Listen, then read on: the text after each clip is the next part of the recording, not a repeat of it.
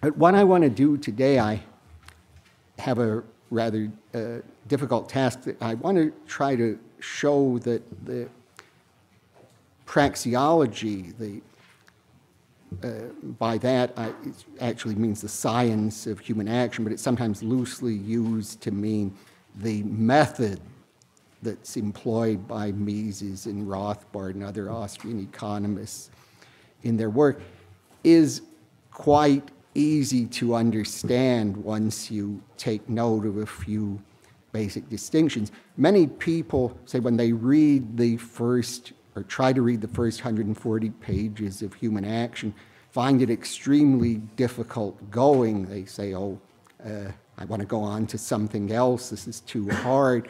But what I want to attempt to do in my rather boring fashion is to show that this is actually fairly easy to understand. So I want to start by making a distinction between concepts and judgments. A concept is an idea that we have of something, anything that I'm thinking about, the object of my thought. For example, I'm thinking about this lecture, I'm thinking about particular people in the audience. Anything that I'm thinking about is a concept. And notice that a concept doesn't have to be about an idea. A concept is an idea, but it doesn't have to be about another idea. I could say I have a concept of this audience, but that would be different from saying I have a concept of the idea of the audience. So very important, because people, we'll see a bit later how this can lead to mistakes, that to realize that when we're talking about concepts such as the crucial concept, the concept of human action, we're not talking about ideas in our minds. The concept is an idea in our mind, but it's not about something in our mind. We'll see why this is important later on. Now, a judgment is an assertion or denial of something about a concept. For example, I suppose I say, this audience is large, or this audience is making me nervous because there's so many people here. That would be a judgment. I would be saying something about a concept. According to one view of judgments, judgment is a concept that is two concepts unified that are brought together by is or is not.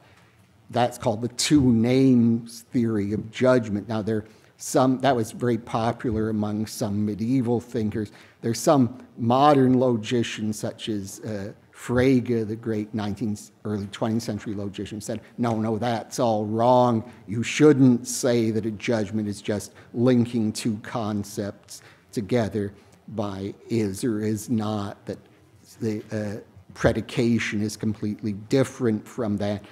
But we don't have to go into that now. The important thing just is to realize that judgment is saying something about a concept. And a proposition is expressing a judgment in words. So proposition, judgment, or sentence, I'll sometimes use sometimes I'll use one rather than the other, but I won't be really making a big distinction between them. But it's just important to realize that the judgment is saying something about a concept. Now, one of the concepts that we have is the concept of action, is the use of means to achieve an end. And by action, we generally mean some kind of physical movement. It doesn't have to be a physical movement. For example, suppose I say, all those who agree with me, please signify by remaining seated. Well, nobody stood up, so you've all agreed with me, So that's an action. But most actions aren't like that. They involve some kind of physical movement. So once we have a notion of action, of using means to achieve an end, we can think about it and ask what's involved in the concept. This is, say we can ask, this came up in the previous lecture, what is involved in action? We're choosing, we have a scale of preferences in which talking to me doesn't rank very high, apparently. So we have to ask, what is involved in the notion of how does choice figure into action? And we answer that just by thinking about the concept of action. We have knowledge of this concept. We have this concept, and we can figure out what's involved in it. So this is deduction. We're deducing what's involved in the concept, but it's an informal kind of deduction. It's not, say, if you've taken mathematical logic, it's not something where we're setting out some kind of formal system and then coming up with proofs for propositions about the system where we derive them through some kind of rules. At every step, we have to know understand what we're doing. We can't just carry out rules as we do in mathematics and figure things out just by mechanical application of rules. This has sometimes led to people misunderstanding praxeology.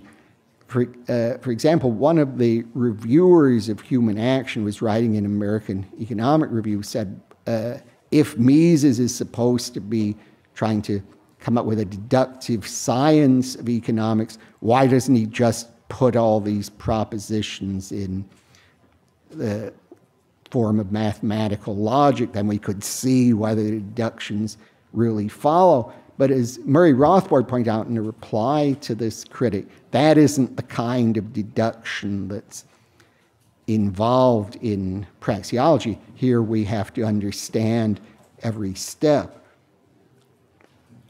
Now, how do we can have the concept of action, which is use of means to achieve an end, but how do we know that there are actions? Mises has a very interesting answer to this, which I think is a quite profound one, philosophically interesting one. And he says we wouldn't be able to make sense of our experience without the concept of action. Suppose we didn't have a concept of action, well, then we could say someone could see various physical motions. We could see people moving around, or we would see, just say as we watch, physical objects might move. We wouldn't understand what they were doing unless we had the concept of action.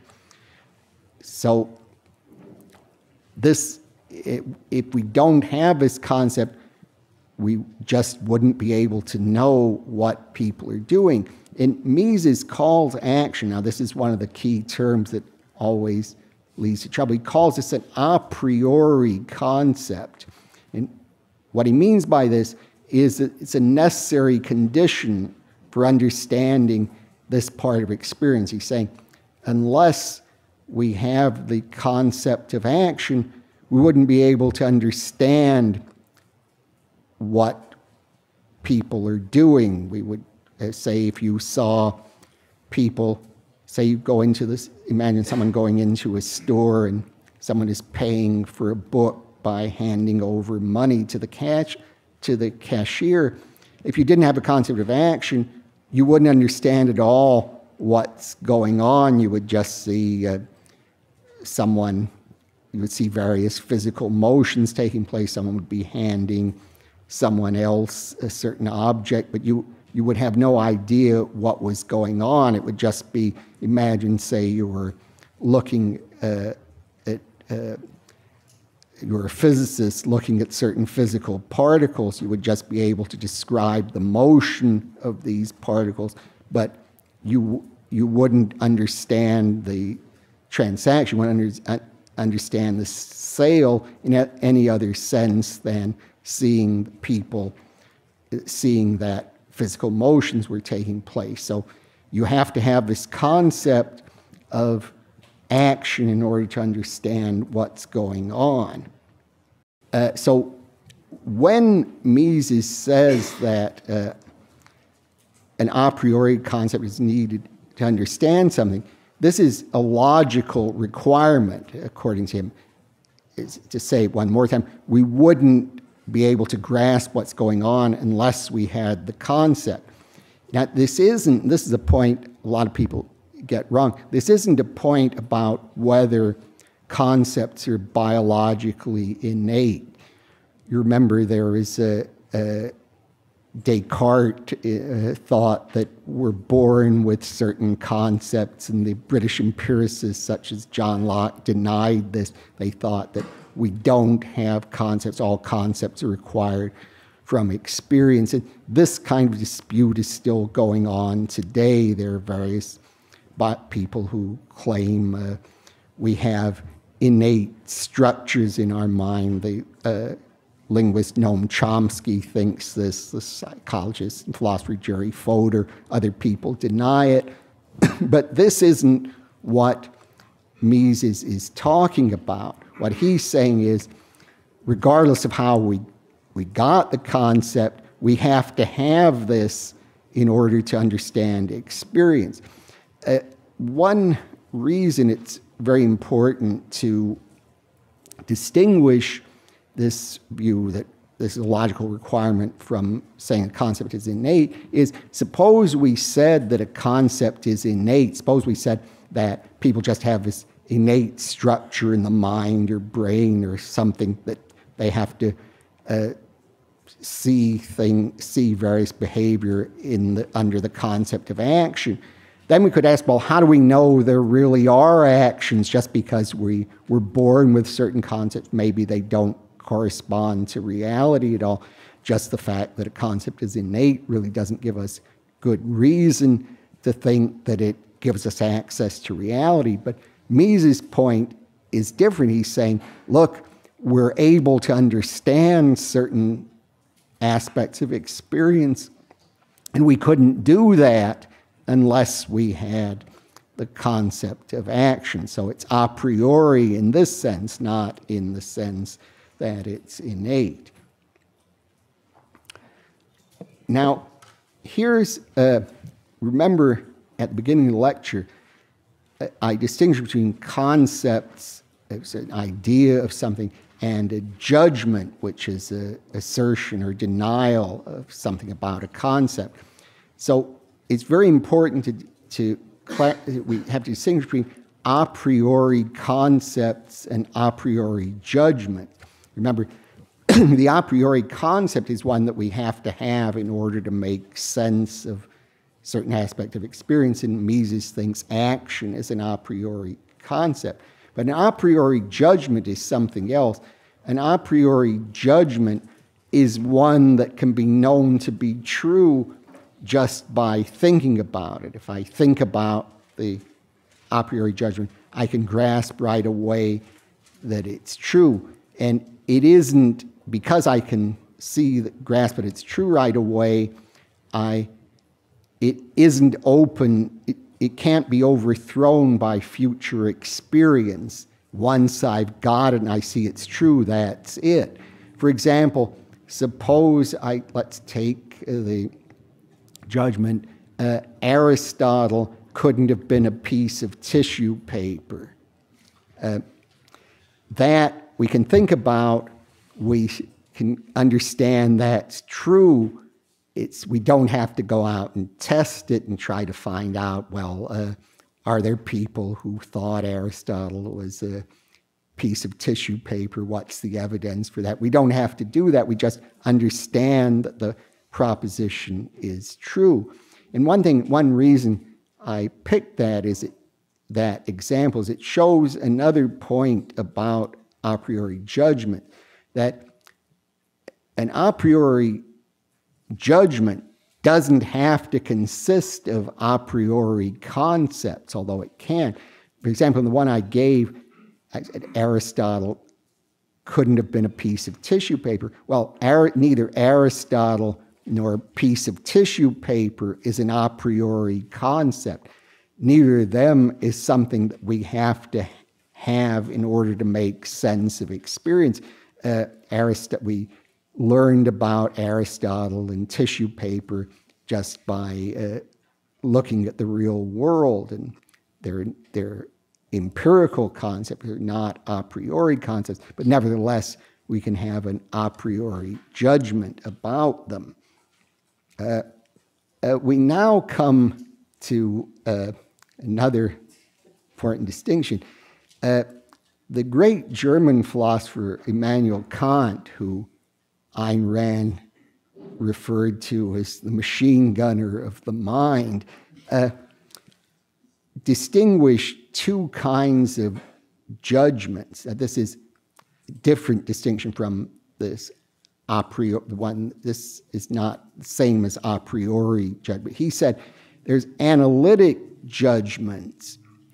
In an analytic judgment, the predicate is contained in the subject. Now, what did he mean by that? Well, let's take the statement, all bachelors are male. The definition of a bachelor is an unmarried male above a certain age. So if you say all bachelors are male, well, male is part of the definition of bachelor. So Kant would call that an analytic proposition because the predicate is contained in the subject. And so you can see analytic judgments are a priori because we can know they're true just by thinking about them. We don't have to ask, are all bachelors male? We don't have to do a survey, say, oh, I found a bachelor who turned out not to be male. We just grasp just from the definition that it's true. And on Kant's usage, if a judgment isn't analytic, it's synthetic. So all judgments are analytic or synthetic just because he's defined a synthetic judgment as one that isn't analytic. Okay, now, the logical positivists, who were a group of philosophers flourished in Vienna, early 20th century, had a different account of analytic and synthetic judgments. And it's very important to get how their view was different from Kant's, because it was their view that was used to criticize the Austrians. But we'll see their view is much more open to doubt than Kant's was. On Kant's view, every proposition is analytic or synthetic because he set up the definitions that way. Analytic one is where the predicate is contained in the subject, and the synthetic one is anything that isn't analytic. So you see, it's guaranteed if you have a judgment, it's going to be either analytic or synthetic. But the logical positivist account is different. They said that all meaningful propositions are either analytic or empirical. And an analytic proposition is, as they took it, is quite similar to the way Kant did. They said it's analytic proposition, what they call tautologies. And a tautology is either a definition, part of a definition, or a law of logic.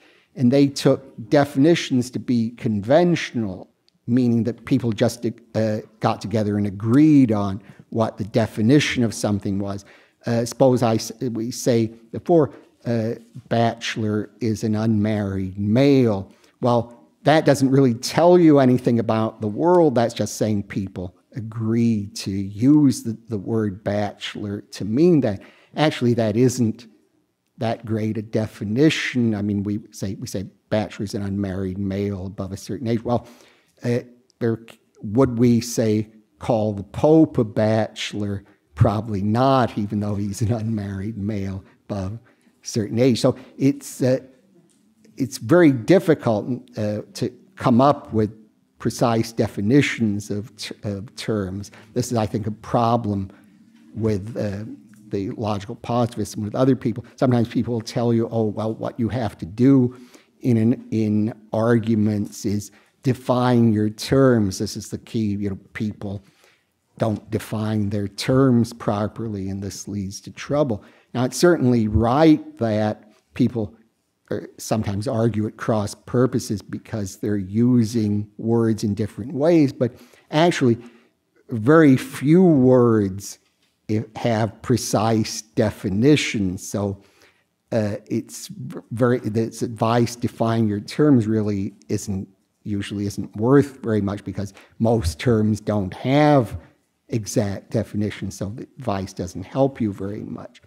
But to return to the positivists, they said there's analytic propositions, which are tautologies, and the other meaningful kind of propositions besides the analytic ones are empirical propositions that can be either true or false, and we have to find out by experience whether the proposition is true or false.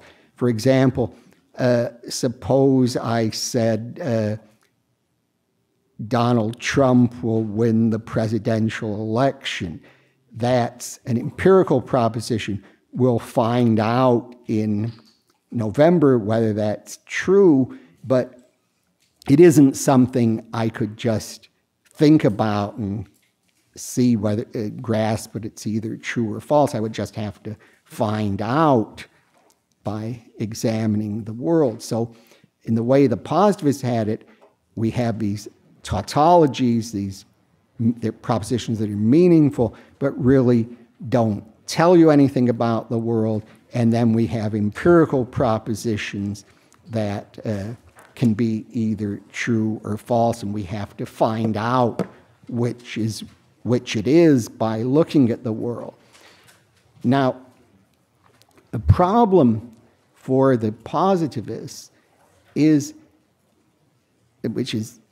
shows that it doesn't apply to Kant, is remember on Kant's account, all propositions are judgments are either analytic or synthetic. Well, it's guaranteed that that's true because he's defined synthetic as not analytic. So it follows logically that all propositions or judgments are either analytic or synthetic just because of the way he's defined synthetic. But in the positivist view, we have all propositions or meaningful propositions are either analytic or empirical.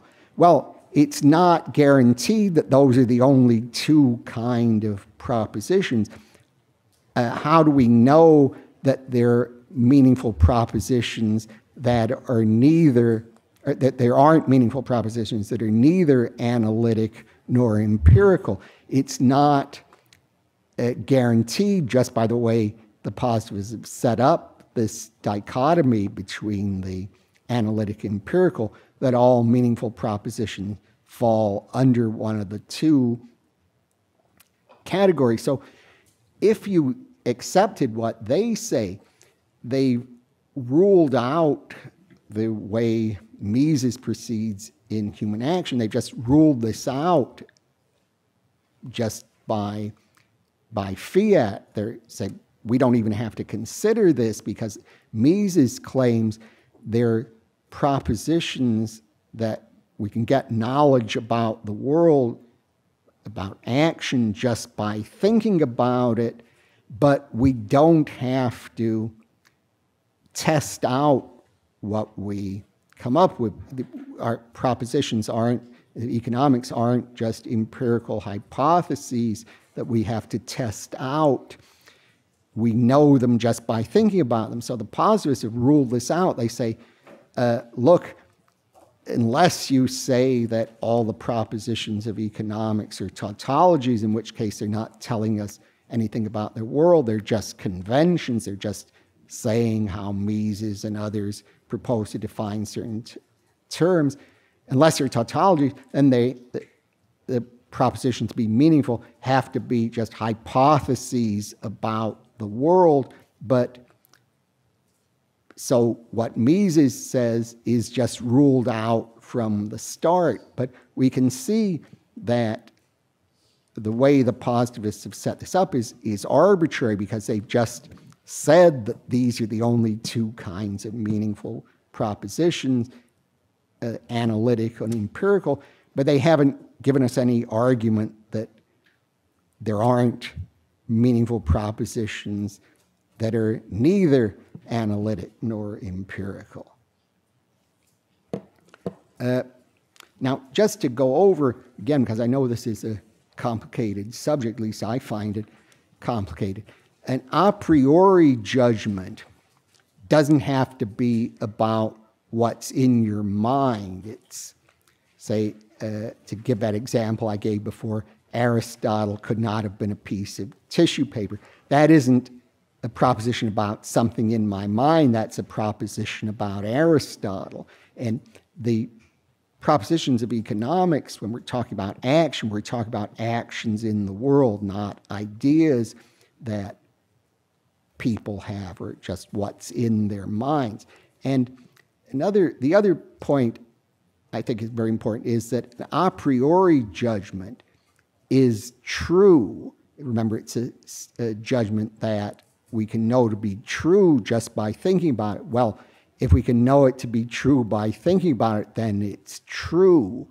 So some people, they're not wrong to do this, but they're just using a priori in a different way. Just use a priori to mean something that you come up with without evidence and then test out. So they would take a priori judgment just to be a hypothesis. Sometimes followers of the Austrian philosopher Karl Popper will talk about the conjectural a priori. Well, you can see this is not what we mean by a priori here, because if something is a priori, then it isn't a conjecture, it's true. If it's not true, it's not a priori.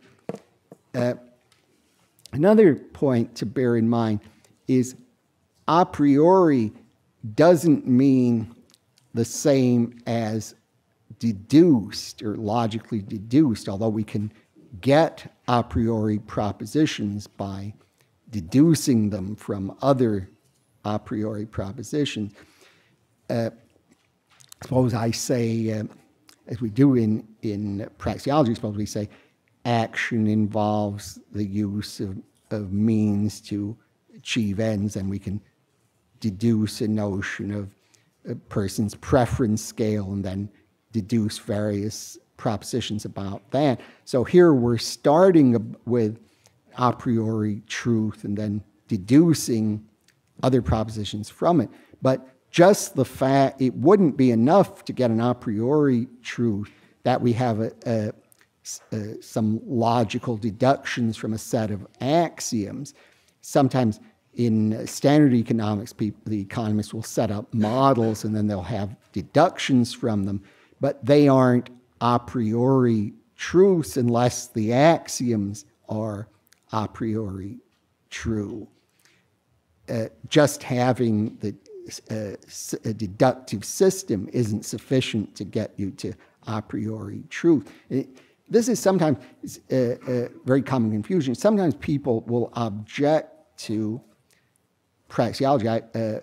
For example, David Friedman, who is a Chicago-style economist and libertarian, has objected to a priori reasoning in economics. And he gives this example. He said, well, in geometry, there's Euclidean geometry and there are non-Euclidean geometries.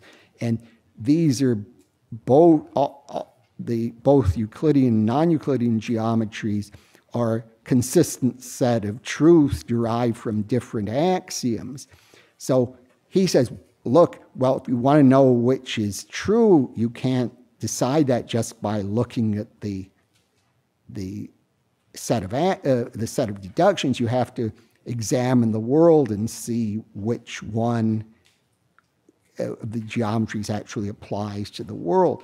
Now, what's wrong with this objection is if we have to examine the world to find out whether either Euclidean or non-Euclidean geometry applies to the world, then neither Euclidean nor any of the non-Euclidean geometries is a priori true.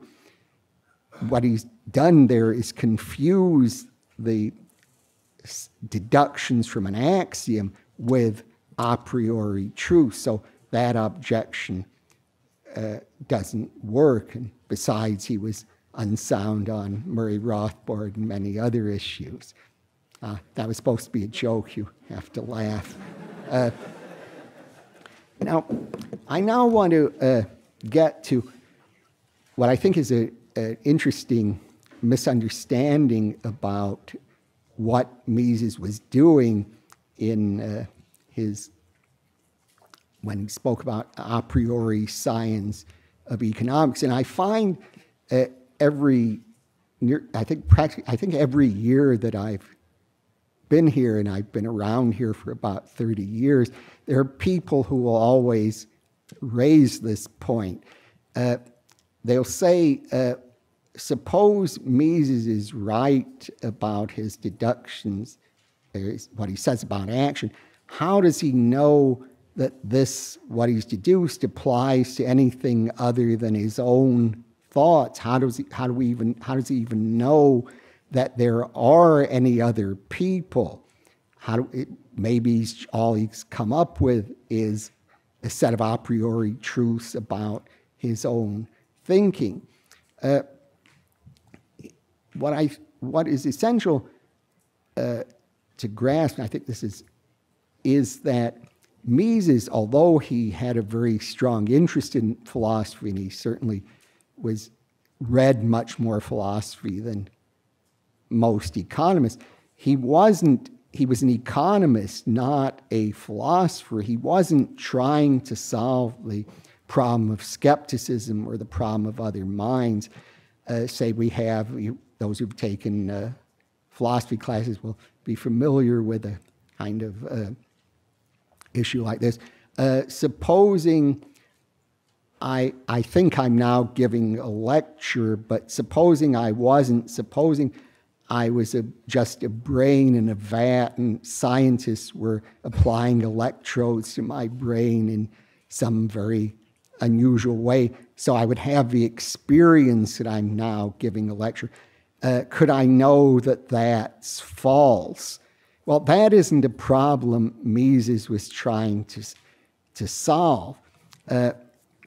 He isn't starting just with his own thoughts and saying, how do I know anything else? Or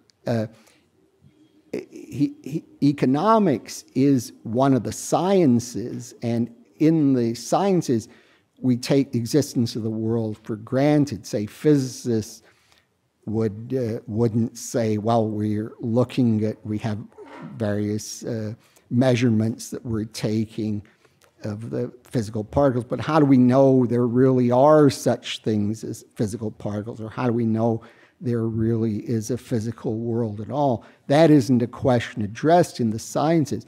Similarly, supposing, say, someone said, I think Austrian business cycle shows it's likely that the present U.S. economy is not going to be able to sustain full employment for very long. We're going to get into recession. It wouldn't be a good objection to say to someone who said that, oh, but look, you haven't even shown there's such a thing as an economy at all. How do we know there's a physical world?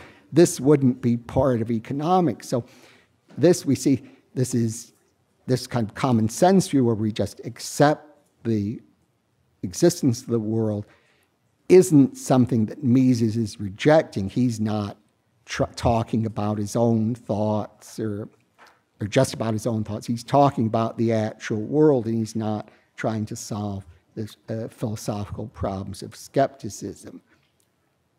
Now, I now want to turn just to a couple other points that I think are important in understanding praxeology. Mises makes the rather striking claim that all action is rational. This sounds, when you first hear it, a bit doubtful. I mean, don't we know many irrational people, such as I would certainly qualify by most accounts of rationality? But Mises has in mind a very weak sense, by weak I mean undemanding sense of rational. All that's required is that the actor believes that the means he selects will enable him to achieve his end.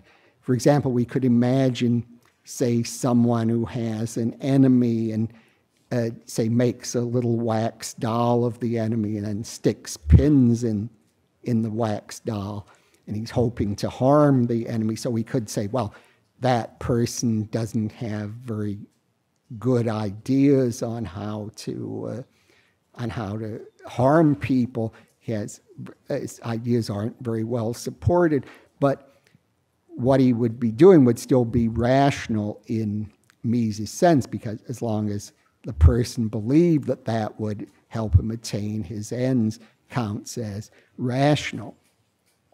So because Mises has this weak view of rationality, he isn't demanding what he requires of rationality, he isn't vulnerable to difficulties about rationality that have been raised by behavioral economists. The behavioral economists, the famous ones, there was Tversky and Kahneman. They were actually psychologists who were winning. Kahneman received a Nobel Prize in economics, and there are others like Richard Thaler, Cass Sunstein, others. They've raised criticism. They say, well, people act in irrational ways, and they say economics assumes rational action, but people don't always act rationally. So they have in mind something like people make various kinds of logical mistakes or informal errors in reasoning. But I'll give you one example.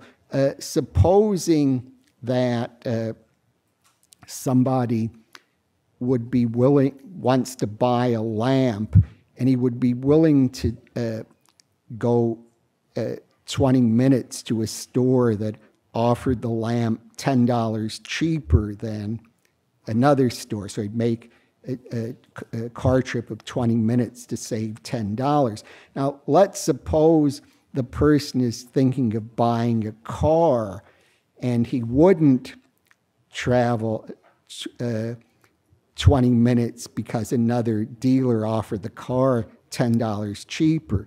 So some of the behavioral economists will say, well, that's irrational, because if it's worth it to you to go 20 minutes to save $10, then you should act the same way in both of these transactions. It doesn't make any difference what percent of the sale price $10 is. $10 is $10. Why should that matter? Well, that may be right according to certain views of rationality, but that isn't what Mises has in mind. He has this just much weaker notion of rationality, where it just involves the use of means to achieve ends. So as long as the actor thinks that's going to help him achieve his end, it counts as a rational action. Now, in the time remaining, I want to mention a couple sources of opposition to economics. People don't accept the way Mises and Rothbard practice economics. They don't like praxeological reasoning, or even if they do like it, they think it's wrong. And one source of opposition to economics, and this was one that the positivists held, was that the way we attain knowledge is by following the methods of the physical sciences. The logical positivists were primarily interested in getting rid of what they considered bad metaphysics. They said there are various philosophers who claim that they understand the world just by thinking about it. Hegel might be one example. They said, well, this is all wrong. The only way we can acquire knowledge is through the methods of the physical sciences. So they said, well, praxeology is supposed to be deductive science of action. It isn't following the methods of the physical sciences, so therefore it's unscientific and should be rejected. And Mises, I think, had very effective responses. You can see this in his book, Ultimate Foundation of Economic Science. He says, this isn't a good way of proceeding. You shouldn't insist that the subject, say if you're saying what scientific, you shouldn't insist that you have some kind of preconceived idea of what scientific method is and then say only this method is scientific. You have to look at what the actual sciences are. And if you do that, you'll see that economics counts as one of the sciences. And he thought the positivists should be taken account of economics. So it's rather interesting. Here, the positivists, logical positivists, were criticizing him for being too a priori. They say he's not coming up with testable propositions, but he's reversed the criticism. He said, look, these positivists have an a priori idea of what science is, but they should really look at the sciences. They should be more empirical and look at what the actual sciences are, and they find that economics is one of them. Now, another source of opposition, not only to praxeology, but to economics in general, was the Prussian or German historical school. And what they said was that economics can't arrive at general laws, or at least not until collecting a very large number of facts, and they never thought that they had collected enough facts to try to come up with laws.